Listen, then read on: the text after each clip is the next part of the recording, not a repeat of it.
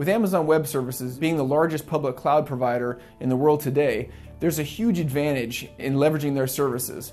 They've enabled you to get to market much faster with your infrastructure and spin up resources much quicker. However, there's some unique challenges with Amazon Web Services, as well as significant opportunities if you know how to leverage those challenges to your advantage. Amazon, for example, provides you a fantastic tool of viewing your infrastructure through their CloudWatch service.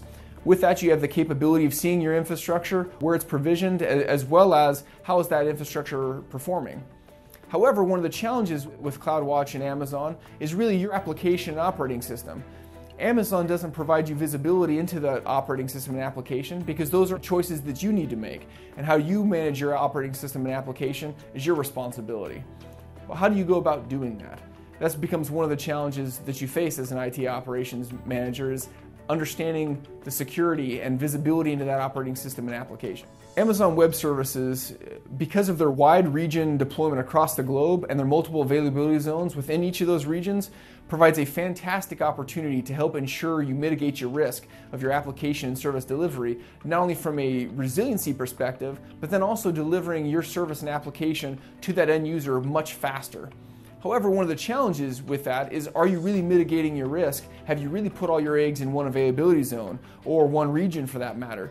Does your application need to get closer to an individual end user based upon the costs associated with that? Ultimately, that's one of the challenges that you face in being able to have a tool and a solution to provide you that level of visibility to ensure you've deployed things to mitigate your risk. Amazon Web Services provides a fast and quick, efficient way to deploy services quickly, especially for test and dev environments. You want to be able to deploy things fast, test out solutions, and rip and replace and move to production as quickly as possible. It's a fantastic feature that Amazon provides. However, as we all know, as we're trying to get services into market faster, we end up sometimes forgetting and leaving legacy infrastructure behind, which essentially creates cloud sprawl for you and orphaned instances and orphaned services.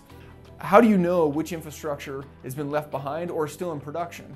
And being able to see those assets and who they belong to becomes a unique challenge, but also an opportunity if you have a tool and solution to solve that problem.